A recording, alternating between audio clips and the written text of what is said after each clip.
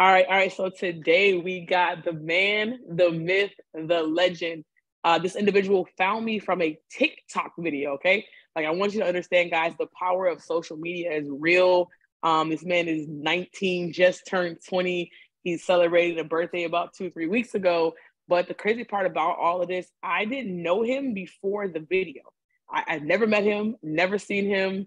I don't even know if we were following each other at the time, but it was a TikTok video that I put up that went kind of viral. Go check it out on my TikTok page. And Jose hit me up from it. And we were able to start his process of getting his first Airbnb. I want to be able to introduce Mr. Jose to the call. Jose, thank you so much for being here. Tell us a little bit about yourself. Well, yeah, my name's Jose Sandoval. I have a middle name and a second last name. So, the full name is Jose Enrique Sandoval Tinajero. And my parents, I'm like mixed.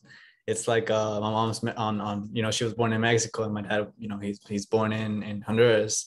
So yeah, that's where my genes come from and all this other things. And And yeah, I mean, if to be honest, the nearest thing at the moment, and this, I've been thinking about this a lot. It's like the things that I went through, and I used to smoke, I used to do drugs, high school, I was like a soccer player. I really liked soccer at some point. And yeah, I was looking forward for that as a future. That was really like the goal. And well, yeah, then that I had some problems here and there. Just didn't make that. um Not a soccer player at the moment, and I'm 20, so that's probably something that I'm putting in the past, or won't find an opportunity for. But yeah, I got into hosting about a year ago. I think that's the most like highlighted thing that I had seen and gotten into. um about a year ago, almost, no, about a year and a half ago, things started to change a little bit. And yeah, like it got different. It got very, very nice and smooth, like smooth. And well, I had to do this, and I was working like this job where it was like a self-employment job. And it wasn't going that bad. I was probably getting about 1,000 for like 2 weeks, maybe 3 weeks. I worked there for like four months or so. And yeah, it wasn't that bad. I probably did a little bit longer, but yeah. I was trying to save up, buying motorcycles, selling motorcycles, and that went okay. I got up to like 3,000.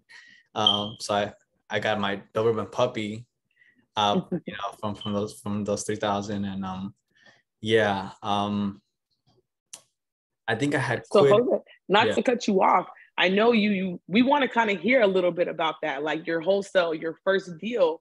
Like, how did that happen? You got into wholesale, you were working. How did you get the first deal, and what was the amount of the first deal? I think that's the part that's gonna blow everybody away. um I had quit it, and then I got back into it with my aunt's like boyfriend, and we started texting on Zillow. So it was something, like from the source Zillow. um got that out, started texting. I think I texted about 10 people, 10 different homeowners, got into the homeowner section. Yeah, I got it off of there. And then like the next day, the person's like, well, all right, let's sign at this price or whatever. And yeah, I think she was a $900,000 lot. And Wow. then we brought it down to like 600,000. And then Ooh, that's a big jump. Good yeah, job. yeah, You dropped it from 9 to 6. That's a $300,000 difference. Like, that's major. For yeah, your first deal, you got somebody to drop their price by $300,000. Shout out to you. yeah. And I think the next day we found a buyer. I sent it out to this list. I had like a list of like 500 buyers, and we got picked up. 2 weeks later, I get paid $33,000. And $33,000.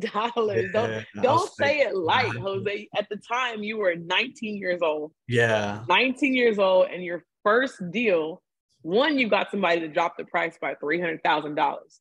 Two, you made $33,000 on your first deal. Like, that is huge. And it was a land deal. It wasn't a house, it was land, correct? It was a land deal. Yeah, she was Yeah, land deal. I don't remember. I think she was 0.5 acres. Wow. Yeah. Okay. What is that? What area is that in? What city or state? I think she was in Houston, actually here. Yeah. Houston. Okay. Yeah. Nice, nice. So after you did your first deal, what did it feel like? You know, you're 19, you were working, you know, now you have $33,000. What was your first big purchase? What was that? Well, the first big, well, I think, I don't know. I think food was something that like I got more into. I went from eating meat and being what is it like a um well, it's not vegetarian. It's like when you eat meat Oh, and carnivore, like eating meat. it's Hmm. like both, right? Like it starts with an O. I forgot the word, whatever. But yeah, I went into vegan, and I started spending spending. I think it's more expensive, being Yeah. vegan, and yeah, that's the first thing that I got into. I mean, I probably spent another $2,000 on protein and supplements, you know. So you were putting your health first. That was something that was really important for you, being Yeah, able to switch from omnivore over to being, just plant-based vegan. And then that was something that was important for you. So that just goes to show, like to anybody who's listening, you never know what someone else's priority might be. Like for this young man, his priority was his health, being able to have the money, the freedom to go buy the things that he wanted to put into his body to nourish his body. And that was a big thing. I know a lot of people say they bought cars and they buy Rolex, they buy the clothes. This young man at 19 said, I'm going to go buy healthy food to fuel my body. I love that, Jose. Thank you so much for sharing that. Like that's really, really big. So now yeah, you bought the food, you got all the stuff out your system, you're scrolling on TikTok, you come yeah, across the video and you said, okay, I want to now get my first Airbnb, correct? yeah. So I saw the TikTok was about a $10,000 investment, and Mm-hmm. I saw like it had like 6 units or 4 units. I don't know, but it was this building and it said $10,000, and I was so interested because I could get my own property and do something with that property at $10,000, and I had about 25, maybe more, maybe the 30, maybe 20. So I texted you and I was like, sure, this would be great. What do hopefully it's something I like, or, can I go in and do you have any more like these? That's what I, would have liked, or that was the plan or the idea to get Right. something like. And you mentioned Airbnb, and I had heard about it, a couple months ago, but or weeks, but time before, and so like I think it was okay, something that I'm still nervous about. Now that the unit is up and the unit is live, and we're waiting. Well, I'm but yeah, it was interested enough for me to go into it and invest, view it as an investment and invest into it. Yeah, Yeah. So yeah. like coming from TikTok, not knowing me from a can of paint. So I'm seeing a random TikTok video. What was it about myself or the post, or what was it about the opportunity that made you move forward? Like, how do you trust somebody from the internet that you don't know to move forward and do such a big deal like this? When you don't, right? It's like I can't trust anybody, or I can't step into that trusting zone. I mean, I'll probably be able to do it, or whenever I'm ready, prepared for it, but I can't trust anybody, so I'll keep myself in my comfortable zone. There's a little bit of hurt, all right, but Yeah. no, it was like it might be a risk, and I had heard people say take the risk. It's like if you don't take it, then you never know what the outcome might be from such small risk. It's like me having my Doberman puppy. She has about 300 psi of bite force. She could chew on my finger, rip my finger off, and I'd be fingerless. And I like my body, I like my fingers. So yeah, it's like sure, I'll take that risk. Just be careful, Jose.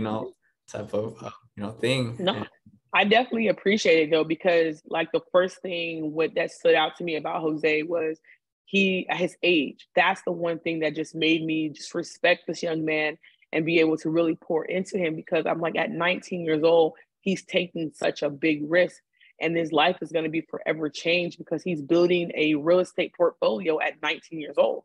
He already had done his first wholesale deal. Now he's stepping into getting his first Airbnb unit. And Jose didn't go small, guys. We won't reveal everything on this call, but I want to let you know he didn't go small. Yeah. Jose went with a large unit. He did everything. He was coachable. He listened. He followed the steps. And the things that was so important is that he asked the questions. At any time, Jose, what did I tell you? You can contact me anytime. And have I ever not answered the phone? No, you have. Exactly. You know what I mean? So we want to make sure that he understood what was going on. We want to make sure that he was aware of every step in the process, that he was learning, because the goal for him after this first unit is to scale up. We don't want him to stay with one unit. We want him to scale up to 2, 3, 4, 5 units, but it started with the trust, you know? So Jose, with the process, you know, we had to pick the unit. You remember, how did you feel the first day you walked into the unit empty? The first day you ever seen the unit? I have a picture of you. You're at the window and you're looking out the window on a very, very high floor, and you just look so amazed. Like, what did that feeling feel like? Well, it didn't, I think this is something that I was thinking about earlier, and I really want to recommend it to a lot of people, right? This book, you know, it's the Bible. And I mean, this book taught me everything. I still read books, like other books, like nutrition books. I think there's like a mother book and, you know, some other type of books. And I'm finding things that I would think of after reading the Bible, that book. I mean, that book, like I really put it at, you know, a book that I want to continue reading for, you know, the lifetime that I have, because it taught me things and it gave me things and it showed me things that I walk around and I'm like, man, that, you know, I know this stuff now. And for me to even view this is a little bit different. I seen this, so this isn't that crazy. And I've went through this, so I can compare myself to this person. And it really showed me the things that I'm able to walk around earth and feel so like, you know, I know that I'm not in such a danger to like, you know, like, it's like to like lose, right? I'm not in that danger of losing. I even thought about earlier, I was like, you know, I might want to get me a job, or, you know, give me a job just in case, you know, everything falls down.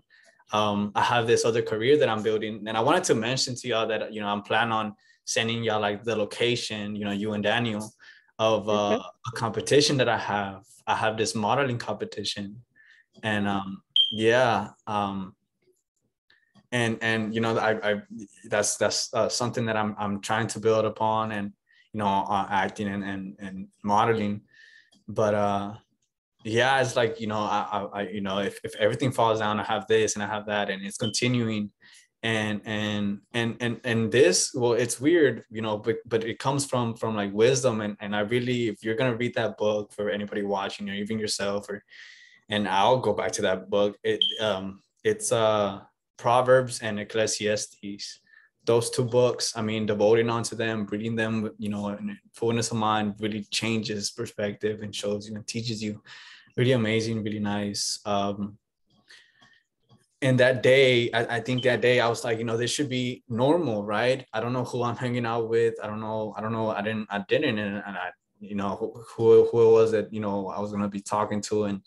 And it was like, I think the trusting part of the whole was to trust that this goes good, or, you know, trust such process, or be able to be like comfortable with such thing. And so I was like, you know, sure, let's see what happens. And yeah, y'all were viewing like the other rooms, and I was like, at some point I was a little bit like ignorant type of, you know, like, well, hopefully this goes well. Let's see if we can get it done. Yeah. So I think, like, coming from that experience and just kind of being present with you, this journey has been one for me as well. Just watching you through it has been very enjoyable. And it brings a lot of pride into the program, and knowing that taking care of our students is the number one thing, right? Making sure that you feel good about it, making sure that you understanding it, making sure that your investments make sense. I know that one of our hurdles was getting the unit furnished.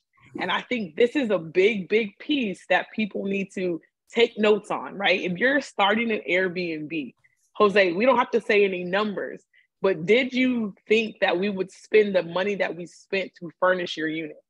Were you shocked by those numbers? How did you feel about spending that kind of money to furnish, just to furnish the unit? How'd you feel about that? To furnish the amount, I don't know. I don't know. I really yeah, I don't think it was too much, but I did, think it was like this is above what I would have liked or what I wanted to spend. So yeah. Yeah. And I only bring that up because during the process, we're calling Jose like, hey, we should get this. Hey, you should look at that. Hey, we should get that. And he's like, we got to spend more money. We got to spend more money. And it was like, no, we got to get these things because that's a part of this experience. You want to put this unit up. You want people to come and give you the 5-star reviews. We want to make sure people love your unit and they're booking and your calendar stays full. So the first part is not even the furniture. It was location. We found a beautiful location in a beautiful area. So that alone, it was breathtaking. Like the views were beautiful. The location was beautiful. So it took us a while to just get the unit location. And then it was like, hey, Jose, it's time to get furniture. And Jose's like, oh, more money. And we're getting more stuff and getting more stuff. Because again, Jose, he didn't start small. He didn't go get a studio or anything like that. Jose went to the top of the top, and I'll let Jose, we'll drop that later. But right now we want to kind of just keep it very surface level. But he went big and he had to furnish that place to match the lifestyle that was around it. And now as we're, approaching the end of the whole journey, he was able to see it. Like when you walked into your unit that last day and you stayed the night at your own unit, how did it feel? Like the first night, like explain to us how that felt. It's very different. It's extremely different. Being at such, I don't know if it's high or simply at a different location, at the location that it's at. Very productive morning. I had told Rhonda here, very productive. I mean, felt amazing. Felt like, I was in such like home that I'm able to be myself more and feel more comfortable and then do more. It was, it was great. Very, very, like better. Yeah, I could tell like when we walked into the unit, Jose is normally like his face is kind of the same. He doesn't really get excited or anything like that.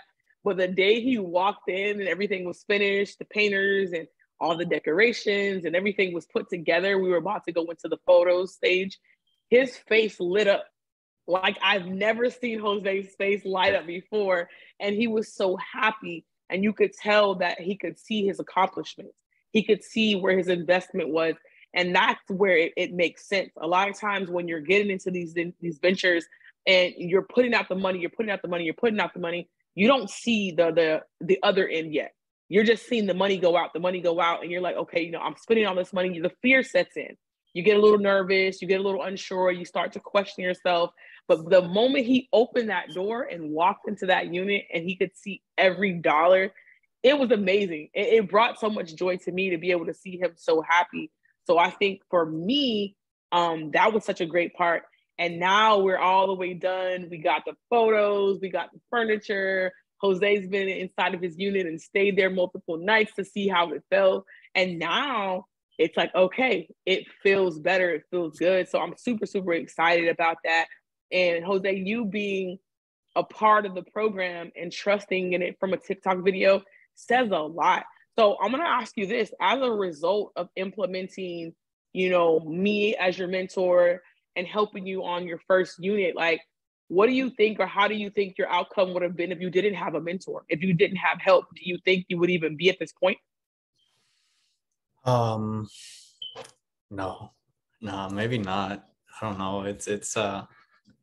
It's like comparing, right? The how much can I get accomplished by myself and how much can I get accomplished with the people that are, that like instructed me or helped me or those others. And I think there is a big difference. And I like to be more of like, no, and maybe not, and I got it, and this is how it is, and like, even if there's other people that do it, and they're richer and, you know, probably smarter, I know and I feel, or I'm gonna put it on myself and I got it, you know. Mm-hmm. But Yeah. no, it's like, yeah, at some point, you know, they're there, like they're, I don't know if I described it as like, oh, there are other beings that are, you know, like waiting for you to act or do the thing that you're gonna do, and or do something else, you know, and it really, like, I don't know, the advance is way like faster. So yeah, it's like this help, yeah. Okay. So, what is the one thing that you've enjoyed the most about working with me and being inside the program? What's the one thing that stood out to you or that you've appreciated inside of this journey so far? Um, that yeah, that I've heard and I got, you know, some sort of proof that you are there, that you are already at a point that I want to reach. I had seen your car, I had seen your Mercedes. I was like, you know, I had a dream with the Mercedes. I had this dream. I was like 50 years old, and you know, like probably older, probably younger. But a Mercedes, very nice Mercedes. But yeah, I was like, you know, she has that, and she probably has this other, and Daniel lives here, and you know, they live here, and they're probably gonna move, and they have this contract, and they have these things, and it's like that's um that's really, I don't know if it's like the friendship that I would have liked, that I'd like, or that I would have liked in my, if I was my past self. But it's very like you know, they're there, and I can talk to them as uncomfortably as it gets sometimes, because it's like, well, you know, what you know, like how do I catch, you know, whatever it is that if they're throwing something, how do I catch that, you know, that, and how do I like continue a conversation with the with them. Very different, I guess. But yeah, it's like it's like it's different, right? The friendship or whatever, you know, it's I would say like it's like this friendship, and I put it as like it's a friendship. Um, um, what was the question again? No, no, I was just saying, like, being inside the program and working with me, like, what was the one thing that you enjoyed, the one thing that you liked, or what's something would you recommend working with me to somebody else? You know, like, we were strangers. We were literally strangers over 2 months ago, and now we have built this business together. We've dove into this opportunity together. We talk every other day. We're on the phone. We're doing all these things. So, like, would you recommend my coaching abilities, my program to someone who's watching right now? What could you tell them if they're on the fence? What could you tell them right now? Well, being like 100% honest, I don't, you know, if it's the risk that you see, that you know that you could take it, right? And that's with the opportunity. With about Rhonda and Daniel, you know them. I mean, they seemed, and they, you know, they haven't you know, said anything, done anything to that just drops like the line of like how they are, who they are, or you know what they're here for. It's like, you know, they seem they've been, you know, like friends, right? It's very like they've been very, as you know, I don't know if it's as nice as they could be, or but you know, it's yeah, I think I would recommend, and would like to, you know, bring somebody, you know, into with y'all. Very, you know, it's yeah, hold something, says that's good. Yeah, Yeah. yeah. So I know that this is your first Airbnb. It's up, it's running. We got the listing is live, and now we're in motion. Your mom came to your unit, you came to your unit. Now it's like a thing. It went from an idea to an actual tangible thing. And it's like, okay, now are you still working wholesale? Like, what are you doing in between now that you have a unit? It's up and everything. Are you still working your wholesale deals, or how does that look for you? Yeah, I'm looking to like move up the pace on it, because it's really really slow. Like I really want to be working from 9 a.m., 8 a.m. up to like 7 p.m. and just calling agents, you know, homes owners and then buyers. So yeah, like the whole wholesale part, I really want to go into more and deeper, and you know, stronger. Um, yeah, that's Yeah. what I'm with that. Yeah. I think that, now that you have your first unit and that wholesale works because you did your first deal and now you know Airbnb works because you have your first unit, they kind of tie in, you know, they tie in, they go hand in hand, and you're able to kind of work them simultaneously. You've onboarded our management company, so you're utilizing that. So you don't have to manage your unit. We have a team that manages, they take care of all your bookings. They make sure the guests are taken care of. So that's something that you were able to automate. Do you have any automation inside of your wholesale business, or are you doing everything yourself? No, I'm doing everything myself at the moment. Everything at the moment. Okay. And that's kind of a good thing, because when you're doing it by yourself, you know all the areas. So when it's time to scale up, you're able to teach a VA, you're able to teach a partner, you're able to show that person, hey, this is how I like it done. This is what it looks like. So staying very present in your business for the first couple of deals makes the most sense before you hire someone on, and then you can't even teach them what needs to be done. So again, you're a very wise young man. I'm super, super excited for everything that you have going on. I'm grateful for you coming from a video and trusting in my service, trusting in my coaching, and being a part of my program. Jose, if somebody wants to contact you to do any joint venture deals, guys, realize this. I'll tell you, I'll say it and I'll say it again. I will never put anybody on my platform who I don't trust, respect, or love, because I never want to put my students or my viewers in a situation that isn't going to be lucrative. So Jose, if somebody wants to connect with you and do a joint venture, a JV deal on the wholesale side, how do they contact you? You could call me. You could text me on my phone number. That's 832-680-3844. Okay. Yeah, that's the easiest. Do you have any particular type of deals that you like? Land, units, condos? Like, do you have any particulars on what you want to work with? It would have to be multifamily at the moment. That's the most interesting. You know, duplex is okay, sure. Okay. You could stay at 100, 200, maybe 300, but you know, up to like 10 units, that would be great. All right. So he's saying he wants multifamily units. Any particular state or city, or are you open? Houston should be fine. Texas is bigger, you know. Yeah. All right. Everything's bigger than Texas. Yeah. So he wants multifamily units in Texas preferred. Reach out to him via his phone number. Send him a message. Don't waste his time, guys. Make sure the deal is there. Again, you can negotiate your own splits with him. But I want to show you some from wholesale to Airbnb. I'll make sure that you guys get all his information. We'll put his listing in the comments below so you guys can book with Jose. If you're ever in the Houston area, book with my guy. Make sure that you go fill up his unit, leave him some 5-star ratings. Jose, thank you so much for being present on this call. Thank you for dropping the gems and sharing your story. We look forward to seeing you with more units, more success, and we'll see you at the top, Jose. Thank you again. We appreciate you. Yeah, thank you. Thank you very much.